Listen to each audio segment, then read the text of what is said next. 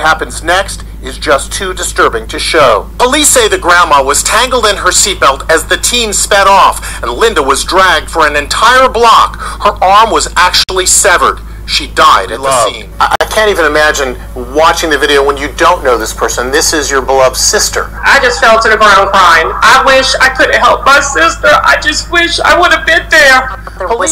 Carjackings have been on the rise in cities across America, but this is one of the most shocking.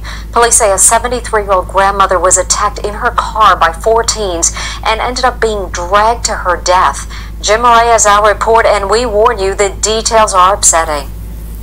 3 teens stroll down a street. They're casing a car, and what they do next is utterly horrific. Watch as they circle back. This time, 2 teens yank open the doors of the silver Nissan. The driver is still at the wheel. She's a 73-year-old lady, Linda Fricky, a grandmother of 4.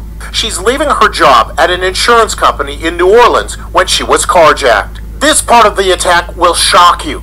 After spraying a can of mace into the victim's face, the teen suspect appears to stomp and punch the grandma, while his 3 female accomplices jump into the car. Seconds later, one girl hops out, but the driver takes off with Linda still inside. What happens next is just too disturbing to show. Police say the grandma was tangled in her seatbelt as the teen sped off, and Linda was dragged for an entire block. Her arm was actually severed. She died at the scene. Jenny Lynn Griffin is Linda's heartbroken sister. For them to brutally, start beating on her, mace her, pull her out the car, just could not believe that Linda was murdered. Sister-in-law Kathy Richard is reeling. It's just so deliberate, cruel.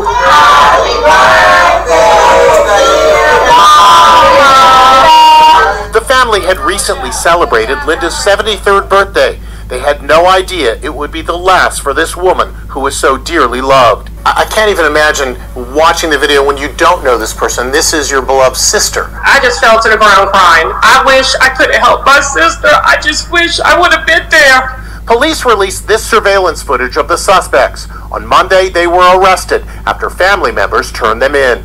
The horrific attack is the latest in a nationwide carjacking epidemic. New York City has seen a quadrupling of carjacking over the last 4 years.